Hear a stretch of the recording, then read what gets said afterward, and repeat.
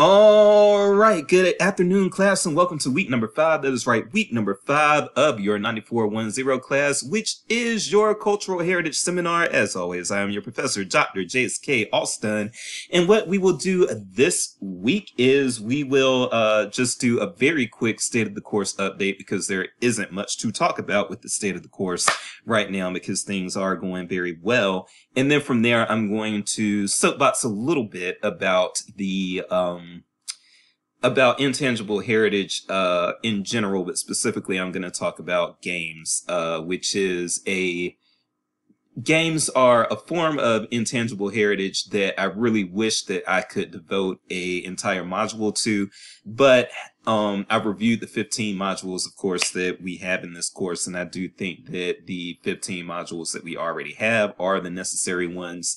I did not find one that could be replaced with a module about games and also rituals, and so I just decided I would talk very briefly about it here. This one we're gonna keep definitely under 20 minutes, possibly even around the 15-minute mark, and I know I say that a lot for those of you who have had me. I do say that a lot, but there's just not really much of a reason to talk very long in this check-in video because, again, things are going so well. First of all, thank you for showing up to Josh's presentation last week. I think that the presentation went very, very well and was very engaging. I have gotten a little bit of feedback from you all that was good feedback about the presentation. So I'm very glad that Josh made the time for us, and I hope that you all enjoyed that. Thank you for the near perfect attendance. That is something, the reason why I make those sync sessions and attending those sync sessions worth so many points is because, yes, these people put in a lot of time in order to prepare these presentations for you all, and so yes, I want them to have an audience. So I did get a complaint about my sync sessions costing or being worth too many points in my previous course evaluations from fall 2021. But yeah, there's a reason for that. If I don't make them worth a lot of points, then people may just feel free to skip them. And when you have guest speakers and no audience, that never looks good. So I do hope you all understand why the sync sessions are a significant part of your grade, your final grade for the class. But also, I just hope you all enjoy them because there's nothing I feel that's more engaging than having an expert in the field just come in and talk to you about some things in a way that a professor can't. There are things that I can do as a professor, especially as a professor that actually did the work, which not all professors have been librarians, but I have. But there is nothing like actually getting somebody from the field that can actually speak about something very, very in depth that as far as the work that they've done. Okay. So we've got that. Also, the second piece that I need to mention for the state of the course update is just your first written assignments were due last weekend. So if you did not turn one in, you are going to be subject to a late penalty, but you need to go ahead and turn that in. And that was your visit to a cultural heritage site. The last thing that I want to say as far as course updates is concerned is that your discussion board posts are going very, very well. So just keep up the good work. I'm really enjoying reading what you all do. And I just want you all to maintain that level of effort. And, it's great. It's beautiful. I love it. Keep it up. All right. So with that said, let's talk, very briefly just about games, really quickly. So games are a form of intangible heritage in general. Now, we've already talked about, and you've seen probably also in some of your discussion board posts have touched on this as far as there are things that can be in more than one category. So they can be intangible and tangible, or they can be intangible and landscape, or they can be landscape and tangible, or whatever the case may be.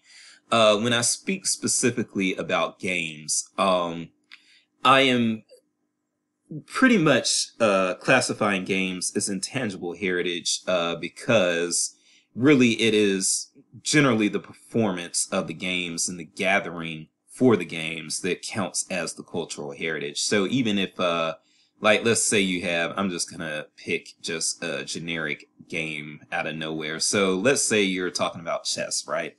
I guess an argument can be made that I guess an argument can be made that chess is a excuse me, I had to tend to my dog really quickly. I guess an argument can be made that the chess board and then the chess pieces could be forms of tangible heritage.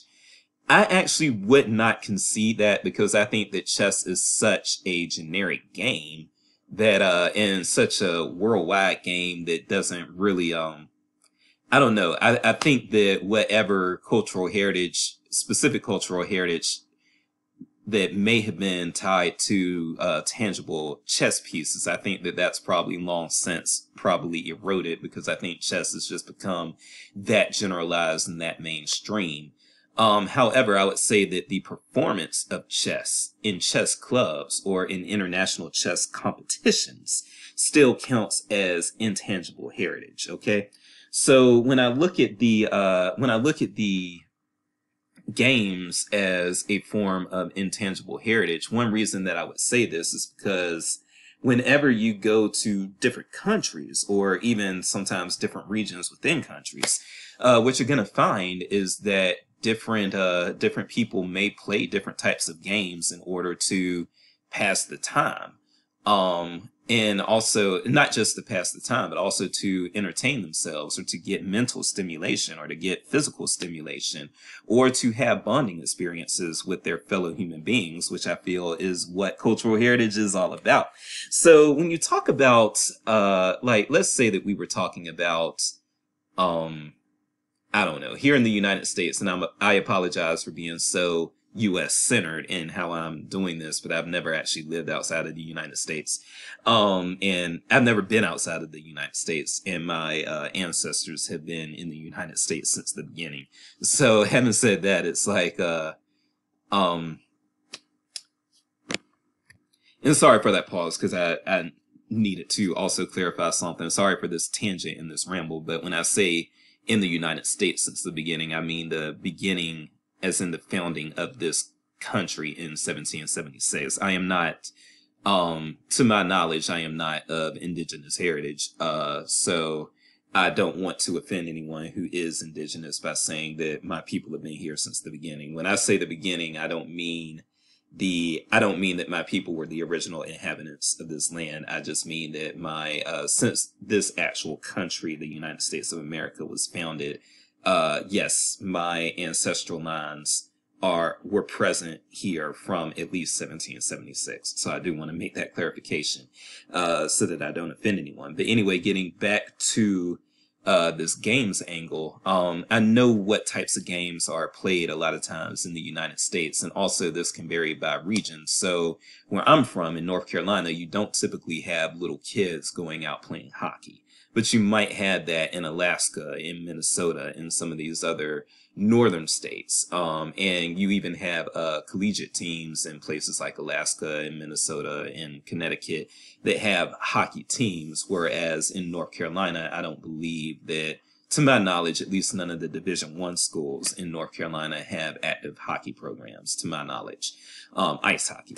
And so when you look at that, there is a certain heritage that is tied to, playing a game like hockey in a specific region of the United States, in northern states or in Alaska. But then also hockey is played in Europe, hockey is played in Canada. And so there is heritage that is developed there. Whereas what's more popular in North Carolina, where I'm from, is going to be football and basketball. College basketball is very, very popular in North Carolina, with UNC, Duke, and to a lesser extent with Wake Forest and NC State. And college football really isn't as big of a deal in North Carolina as it is, say, in South Carolina, where I also used to live, with the college football programs at Clemson and at the University of South Carolina. And then if you go even further south, high school and college football are huge deals in places like, especially Alabama. In Alabama, college football is life. You know what I'm saying? So, these things, the reason that this can be a cultural heritage thing is because this isn't just universal and worldwide. You see these different nuances even within the United States. You will see that different regions may gravitate to different sports more and different types of games more. So, but these are ways, you know, when we talk about the performance of these games, these things build culture because they build identity within communities. If you haven't heard, and I like country music, y'all might think that because people assume that because I'm black, I don't like country music, but I actually do. And there is this song called "The Boys of Fall" that is a very, I really, really love that song, and it's about high school football, which even in North Carolina, where basketball is the predominant college sport, high school football is still it's still a very big deal in North Carolina, and especially in small town North Carolina. But this builds identity, it builds camaraderie, it builds competition. When Warren County High School plays Northern Vance High School or Southern Vance High School in North Carolina, you know, those are Warren County's rivals. And so Warren County will, you know, that's when we come together. We come together because we want to bring pride into our community by winning that football game against our neighboring rivals. So, this is how we build identity. It's how we build pride in our communities, or one of the many ways that we build pride in our communities. And that leads to actual heritage and heritage appreciation. And you don't have to be limited to sports. Again, I mentioned chess earlier, but there are different types of games other than athletic sports that you can engage in that are still things that, you know, build heritage and build pride in communities and things of that nature. And so, yeah, sorry, if I were to try to take the focus off of actual athletic sports, another thing that we could look at, and this may deal more with ethnicity than it does with region. Whereas those sports games I was talking about, I was talking a lot about regional focus. But when you talk about ethnicity, one thing that you will see when it comes to performance of playing games and that sort of thing is there are different games that are more popular within or more closely tied to certain cultures within the United States. For example, me being Black Americans, Spades, the card game Spades, is very popular with Black Americans, and so you could you'll see, like, and I'm sure that the Black students in the class can back me up on this. We take pride in being able to play spades well in our community. And that's something that people will even gather around to watch at, like, family reunions and different other types of events that Black people take part of in this country. We will gather around, we will play spades, for hours. People will watch their friends and family play spades. They will comment on the bad decisions that people make when playing spades in our community. And so that performance of playing spades, that is, again, intangible cultural heritage. We are, the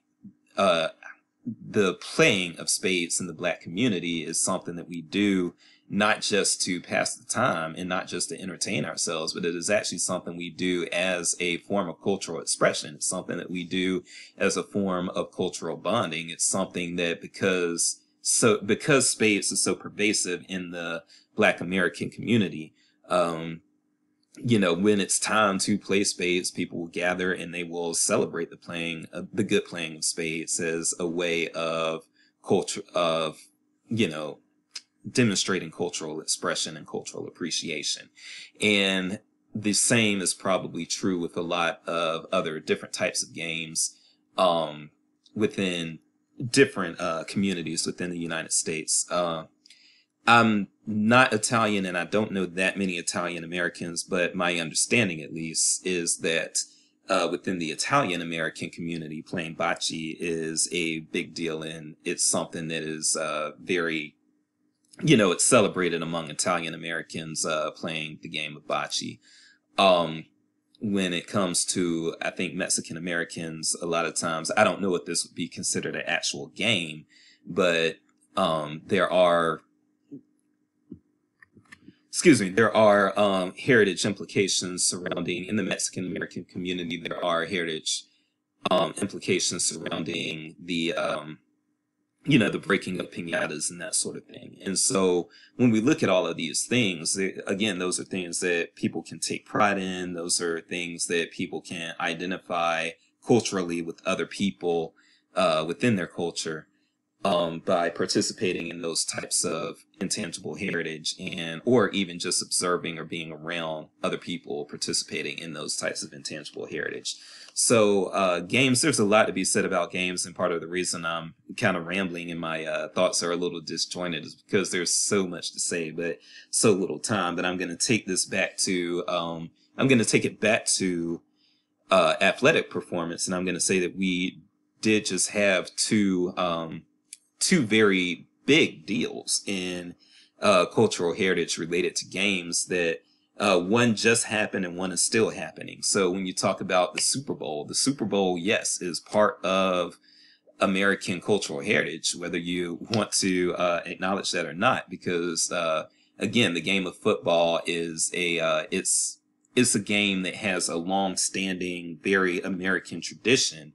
And when you talk about football, you are talking, and when you're talking about the Super Bowl specifically, you are talking about these men who have, they probably, most of them played this game almost their entire lives. And they went through levels. They went through high school, college, and then the pros. And now they are in this game where the best of the best are competing. And the whole United States pretty much is watching, just to see who ends up on top. And so this is something that these guys who play in the Super Bowl, they've been preparing for this their entire lives. And it is the culmination of all of that hard work. And then when you talk about the Olympics, and I am going to keep this under 20 minutes, so I am going to wrap up. But when you talk about the Olympics, we have the Winter Olympics going on right now, and the Winter Olympics are the Olympics in general, winter or summer. They are games where people of all types of cultures all around the world, people of all cultures, all languages, come together, and they don't allow those barriers, those language barriers and those cultural barriers and all of those things. They don't allow those things to prevent them from participating in the Olympic Games. They come together and they play in the Olympic Games. And it is a form of cultural heritage to have all of the world pretty much come together to, at the very least, watch, if not participate in the Olympic Games and see these athletes perform. And so one thing that I'll say before I close is that the drawback to that is what you don't want to see happen, but what does happen, unfortunately, with the Olympics is that politics does mar the cultural heritage. And you'll see that time and time again with all types of forms of cultural heritage. You will see how politics damages cultural heritage, whether it comes from politics allowing for development of, industrial property or residential property over cultural heritage sites, or politics leading terror groups or invading armies to destroy cultural heritage properties. Well, we also see politics interrupt cultural heritage within the Olympics. You see that there are implications with Russia and with China and with the United States, and how there is a little bit of tension there, and things aren't going as smoothly as they probably should. And we are not just celebrating our ability to come together and play these games despite speaking different languages and living in all different parts of the world. We should just be coming together and playing these games and acknowledging that unifying and playing these games together is a way of expressing cultural heritage, and a way of, fellowshipping and rejoicing with our fellow human beings, even when we have access barriers, because at the end of the day, what matters is that we can all understand the games enough to play them together. But unfortunately, those things are being colored by the politics surrounding the Olympics. But I'm going to leave it right there. And I am going to say with that, I am Dr. J's Peace and Grace, and I'll see you next week. Thank you.